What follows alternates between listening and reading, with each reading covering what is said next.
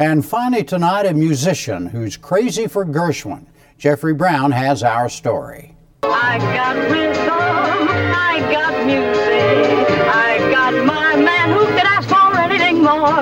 It was, says Richard Glazier, the 1943 film Girl Crazy that did it. I saw Girl Crazy for the first time when I was 9 years old, and I just fell in love with the voice of Judy Garland and the music of George and Ira Gershwin. Movie musicals led the young Glazier to the piano. First classical training, and then a devotion to the music of a golden period of American songs, particularly the Gershwins, George the composer, Ira the lyricist.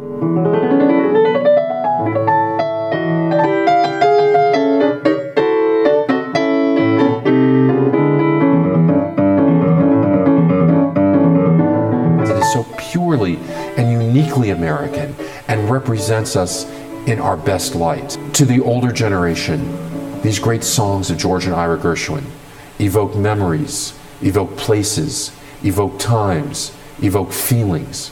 To the younger generation, they're discovering something completely new and music and songs that are immortal and timeless. Now 47, Glazier performs their music for audiences around the world.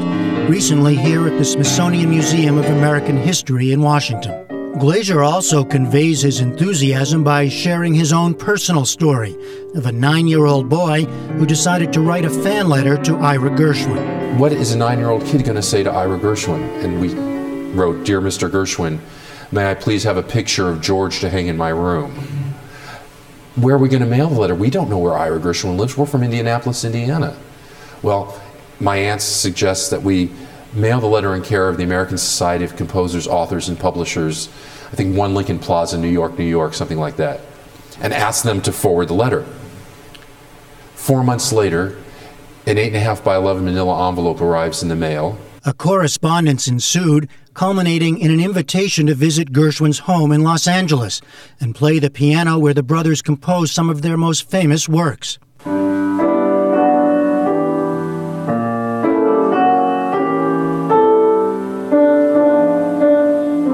Glazier, sitting with us now in the Gershwin Room at the Library of Congress, was then 12. He asked me to go over and play the piano. This is the piano where they composed They Can't Take That Away From Me, A Foggy Day, Love Walked In, Shall We Dance, Nice Work If You Can Get It, Let's Call the Whole Thing Off, Love Is Here to Stay, not to mention Porgy and Bess.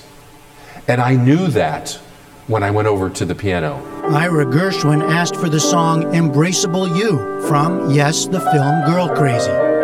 He then, and now we, got it.